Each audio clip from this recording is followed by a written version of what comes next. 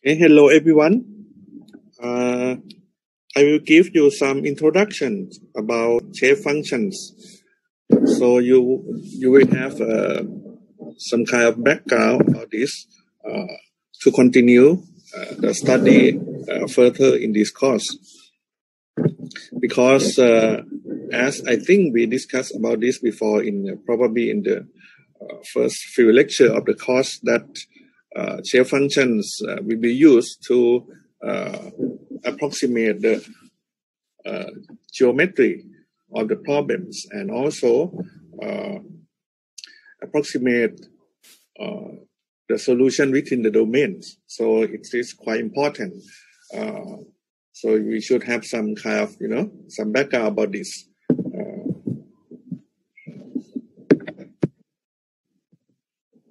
There are two things that we talk about the shape functions. First is about requirement of the shape functions, that what you need to have, appropriate shape functions. And also, the second thing is about how to construct shape functions. So for the first thing, the requirements of shape functions, the shape functions should have this, at least these three things. That is, the first, the completeness property. The second one is compatibility.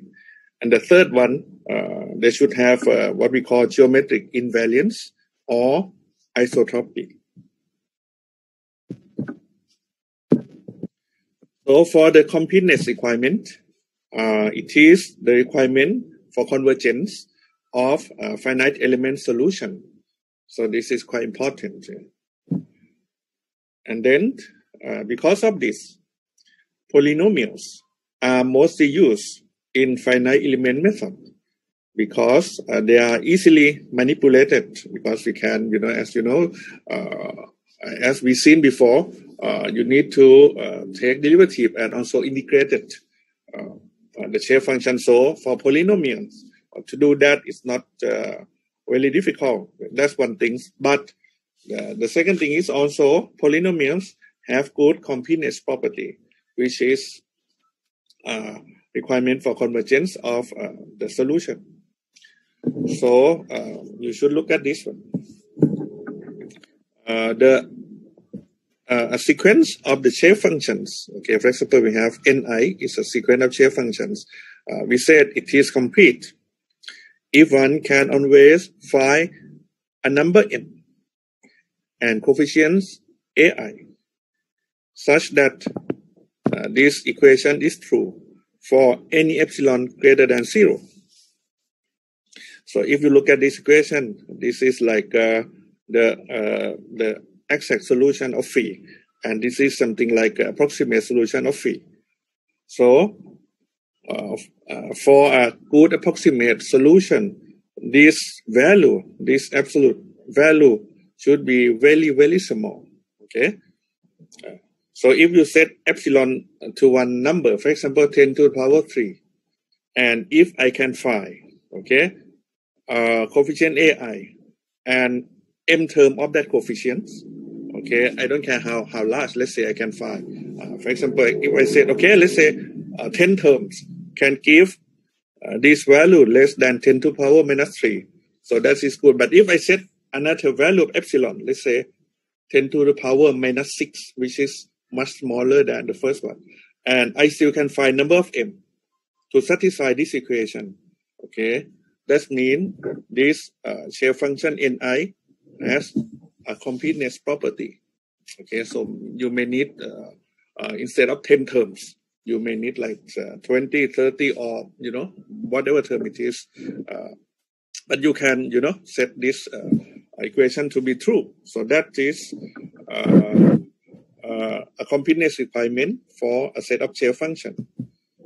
For example, if you look at this curve, which is some function here, and we like to approximate this function, and you use something like a constant shape function like this for each segment or each element, and of course If you doesn't use enough number of elements, okay, the approximation may not be that good.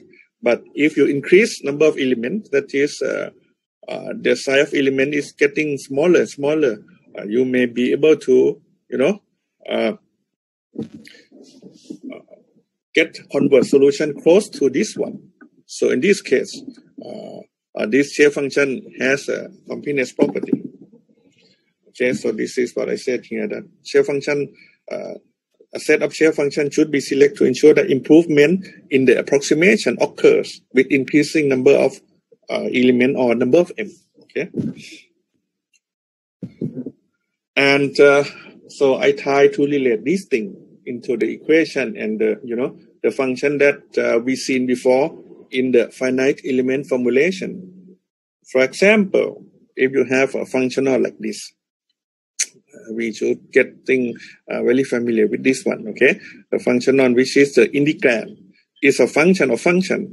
Okay, and we integrate over the whole domain. For example, if we talk about the bar problems that we do before, okay, this omega become a one-dimensional domain. So this is something like line integral. And a function inside should be a function of first-order derivative of phi, for example. But if we talk about beam, okay, it should contain second-order derivative of phi, that is m equal to 2, okay, like that. So let's say we have this. And then we try to approximate phi using Taylor series expansion about, okay, certain point of x, let's say x0. So we approximate phi around the point x0. So we have this term, and as you know, this series is infinite series, so you can go on and on and on like this. But eventually we have to truncate or stop at certain term. Now, okay, so if go on like this, let's say if we approximate phi as a phi hat, as an approximate solution of phi using polynomial like this. So let's say polynomial of order p. Okay, it's like this. And then you put this polynomial of phi back into the Taylor series expansion here. The solution, the approximate solution of phi will become like this. And then it means that we should stop at this term, because after this you get nothing, because we have only a polynomial up to order p.